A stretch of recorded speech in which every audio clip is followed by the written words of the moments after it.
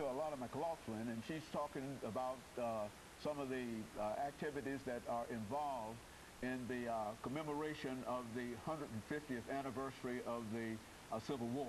Now, Alana, one of the things that I think is important, and you might be able to sort of give us some information in reference to, is some of the reading situations that you find in your ability to be able to deal with your reading. Do you have any problems reading, and what are some of the challenges that you see in your reading experiences?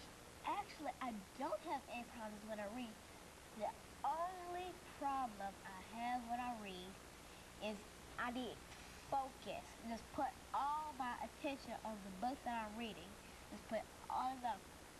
Cause see, when I'm reading to the class, I have to put my eyes on the book, and I have to concentrate and face them, and just really give my concentration to the book or the story. Or do you read to the class often in your school experiences?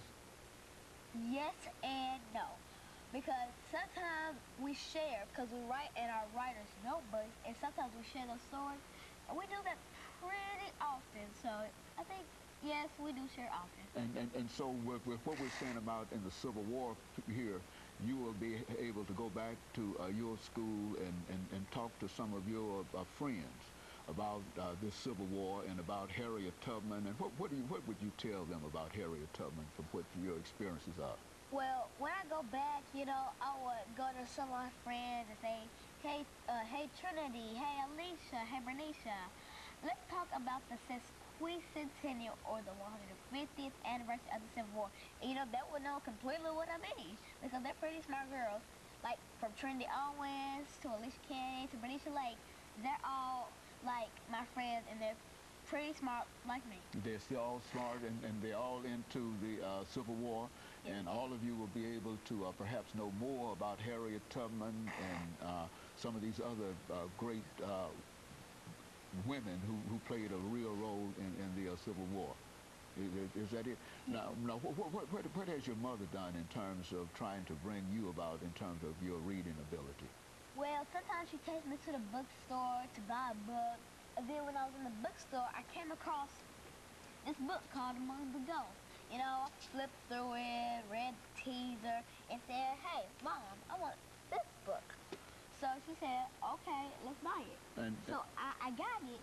And then when I flipped to the back page, I noticed that Amber Benson was Tara McClay on Buffy the Vampire Slayer, the show, and I was like, I watch that show all the time, and I recognize that face.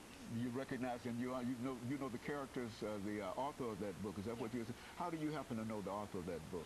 Because she started as Tara McClay on Buffy the Vampire Slayer, the show, and I watch that show not often, but occasionally. And so now she puts it out in a book and for children, to young children to read. And are there many books like that you know of? Yes, because this is the first book I've come upon that I know the author. I've heard the authors like David Shannon or all that, but this is the first real book that I came across that I know the author from seeing her on TV. Mm-hmm.